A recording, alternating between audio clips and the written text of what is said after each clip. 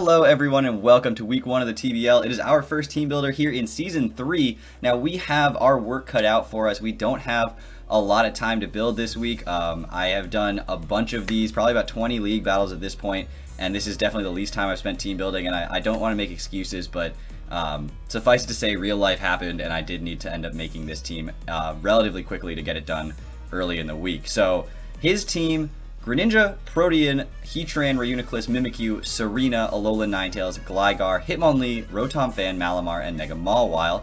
And my team, as you know from the draft analysis, if you watch that, is kind of just something that I threw together from all the Pokemon that I love or thought were huge threats.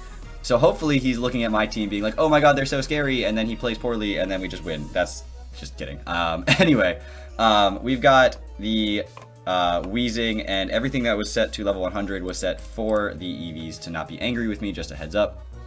So I will be going through those in a minute.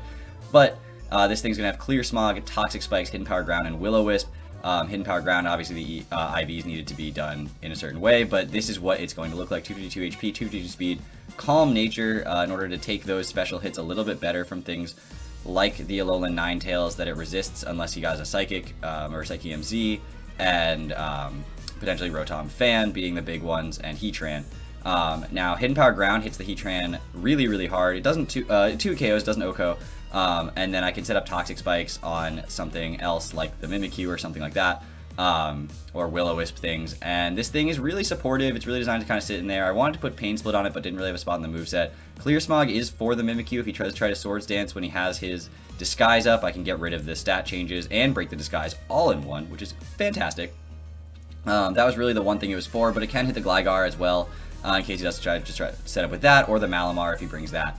So I do have some options with Clear Smog there. This thing is really supportive. I've got to watch out for Hitmonlee, obviously, or Gligar going for a Defog, but that is what Weezing wants to do. Next up, we have Entei. Has to be shiny because it is the event Entei with extreme speed. Stomping Tantrum, Sacred Fire, and Will-O-Wisp. Finally, in Ultra Sun, Ultra Moon gets a better move than Bulldoze for its ground type coverage, which is incredible because it actually OHKOs Heatran with it. But the Figgy Berry will allow it to get all its HP back. He's got an incredibly, it's got to be Adamant Nature, so we're rocking 252 attack, 252 speed. Now, interestingly enough, 252 speed was required in order to speed tie with a Jolly Hitmonlee and outspeed a timid Rotom. So I actually needed that even though I was running it with an Adamant Nature in order to get that done. I also have 4 HP, and interestingly enough, I do actually get 75 to 89% from an Earth Power from a Heatran, so it actually activates my Figgy Berry every time he goes for it if I'm at full health. Now, if I do take Stealth Rocks, I do die to it, so I have to watch out for that. I don't have quite the bulk. I thought about putting a little bit more on so I could take it after a Stealth Rock, but I needed that speed in order to outspeed the Rotom Fan, which I really wanted to do. Additionally, I have to watch out with extreme speed for the Tapu Lele that's on my team. Will-O-Wisp is there because Iron Head didn't actually do more to Alolan Ninetales, and it didn't cover anything else really except the Mimikyu, which Sacred Fire did exactly as much to all of those Pokemon. Next up, we have Jolteon. Jolteon is going to be using Volt Switch, Shadow Ball, Hidden Power Ice, and Thunder Wave, using the Expert Belt this week.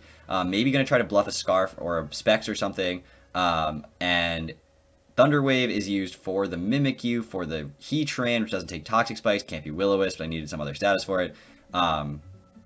Could be used on an Unburdened Hitmonlee if I do get a chance to come in on that. So some options there. Volt Switch, obviously for Greninja and just for general purposes there. And the 196 Timid Nature allows me to outspeed Timid Greninja every time. 252 Special Attack just to get as much damage off as possible, and the rest got put into HP just because this thing had some leftover EVs and I wanted to get general bulk on it. Togedemaru. Wow, Tapu Lele, Tapu Demaru is going to be coming this week, which, like the other, like the Weezing, is marked at level 100, so let me fix that real quick, so that you guys can see the EVs as they are supposed to be, or the IVs as they're supposed to be, etc. But we are going to be rocking a Modest Nature this week, max special attack, and then 216 speed, which gets me to that 142.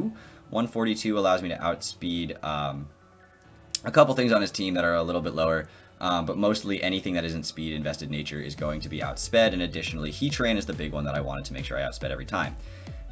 Nature's Madness with Tapunium Z can guarantee me 50 to 75% on anything, and nothing on his entire team takes less than 50% from one of my other moves.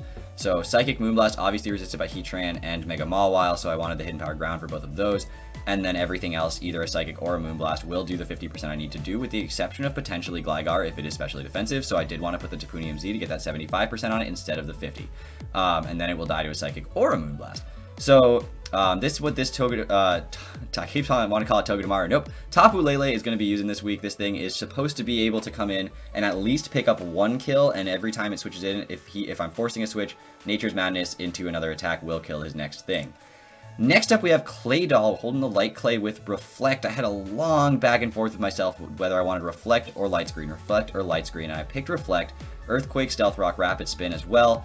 This is my spinner. It is max defensive, max specially defensive, but a impish nature, just so that I get that little bit of equal bulk there, as you can see, and then for an HP, just for why not?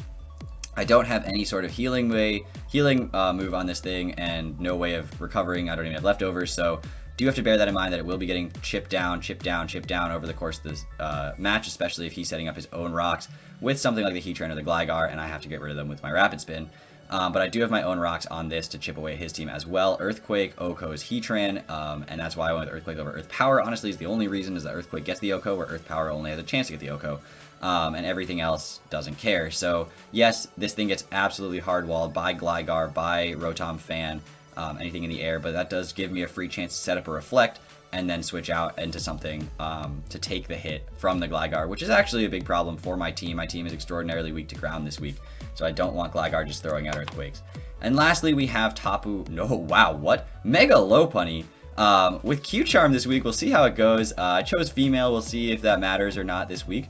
But Power Up Punch, Fire Punch, Ice Punch, and Heal Bell.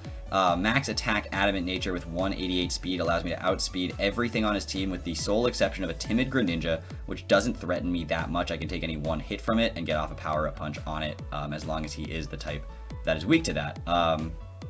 Now, Fire Punch is for Mega Mawile, it's for Alola Ninetales, it's for Serena, and Ice Punch is for Gligar, it's for Rotom Fan, and so there's a bunch of options there, and then anything else Power Up Punch can kind of handle.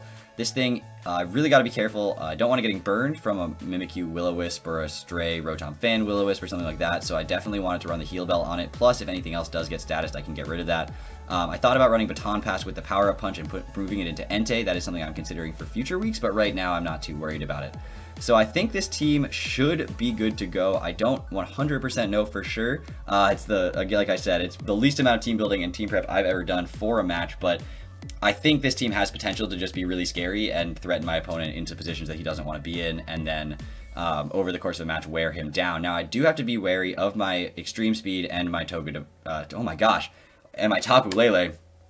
But I didn't bring any other priority this week just for that reason. In the future, I'm sure I will be incentivized to bring Fake Out and stuff like that and really have to play around my own terrain. But I think Lele getting that Psychic boost is just so big in this format that it's too easy and too good for me not to try to bring almost every week probably, but maybe not every week. Anyway, I will get out of you guys' face. I'll see you guys tomorrow with that battle, and I hope you guys are well until then. Take care, everybody.